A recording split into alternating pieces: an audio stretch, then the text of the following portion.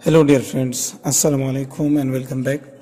Friends, as you know, in the previous lecture we discussed about the nose in a big detail. We are discussing about the anatomy of the respiratory system.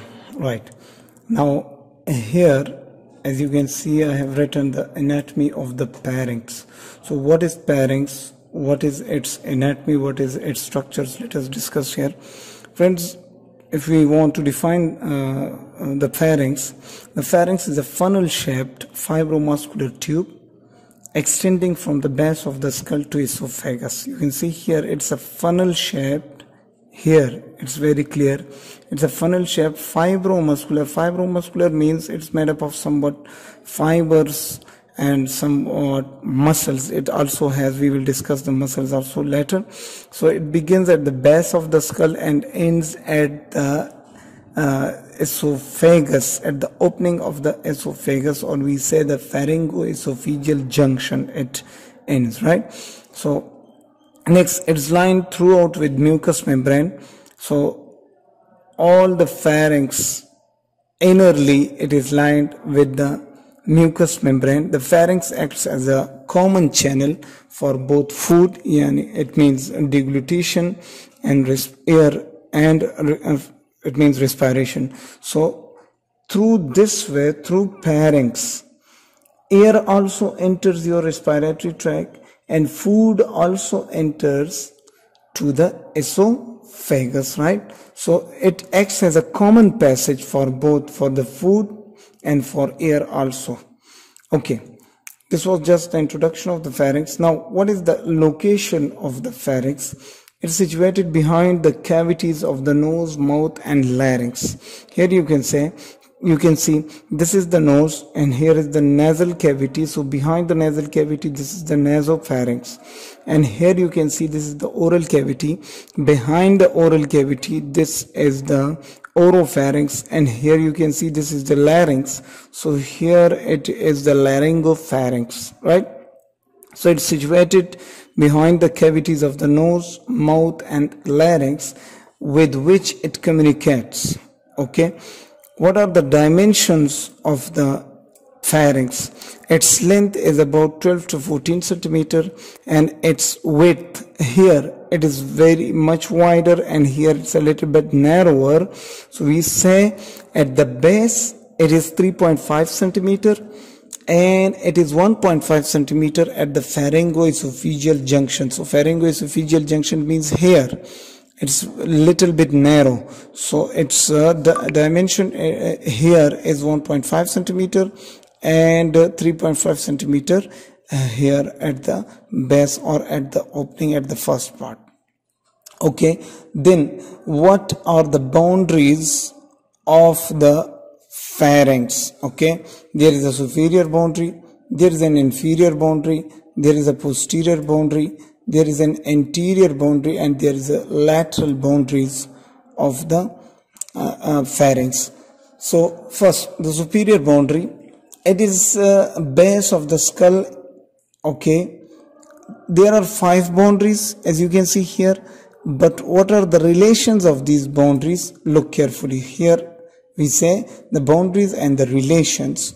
So superior boundary is in relation to what? Superior boundary is in relation to the base of the skull. Okay, and it includes the posterior part of the body of sphenoid bone and the basilar part of occipital bone. Right, so you can see here this is the superior boundary, right? This one, superior boundary. Okay, and the superior boundary is in relation to the base of the skull, which includes the posterior part of the body of sphenoid and basilar part of the occipital bone and front of the pharyngeal tubercle. Okay, the superior part is in relation to, we just say, the occipital bone and the sphenoid bone. Okay, the next thing, the inferior boundary, it continues with the esophagus, okay, at the level of the lower border of the cricoid cartilage anteriorly and lower border of C6 vertebra posteriorly. So you see here is the cricoid cartilage and this is the C6 vertebra. So it ends in the inferior boundary is in relation to the level of C6 vertebra, okay, the lower border of C6 and the cricoid cartilage, okay, and we also see the opening of the esophagus is also there, right? Then the posterior boundary is in relation to the prevertebral fascia in front of the cervical spines, okay. The pharynx is separated from the paravertebral fascia only by a layer of loose areolar tissue which allows the pharynx to slide freely on the fascia during swallowing. So it's not important, you can understand it yourself. So just we said this is the posterior boundary. So the superior boundary, inferior boundary and posterior boundary. Now the anterior boundary, it opens into the nasal cavity, pharynx, mouth and larynx. Yes, here is the anterior boundary. So the anterior boundary opens into the nasal cavity, the oral cavity and the pharynx, okay.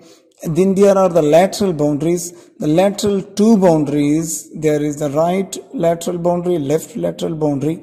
They are narrow vascular bundle of neck and styloid process with its attachment muscles and ligaments. So there are the lateral boundary contains the styloid process on both sides, right? It's in relation with the styloid process on both sides, and it has some attachment of some muscles and ligaments to it. So these were the boundaries. So what is pharynx? What is the location? What are the dimensions and what are the boundaries and the relations? Then we see what are the subdivisions of the pharynx. Subdivision means the pharynx is divided into three important divisions, into three important regions. Look carefully. The nasopharynx, the part of the pharynx which lies posterior to the nasal cavity, this is called the nasopharynx. The oropharynx is the part of the pharynx which lies posterior or behind the oral cavity, and the laryngopharynx is the part of the pharynx which lies behind the larynx, right? So here will be the larynx and this is the laryngopharynx. So the pharynx is subdivided into three regions: the nasopharynx, the oropharynx and the laryngopharynx. Now we will discuss each subdivision of the pharynx in detail. So let us discuss each subdivision of the pharynx. So there is the nasopharynx,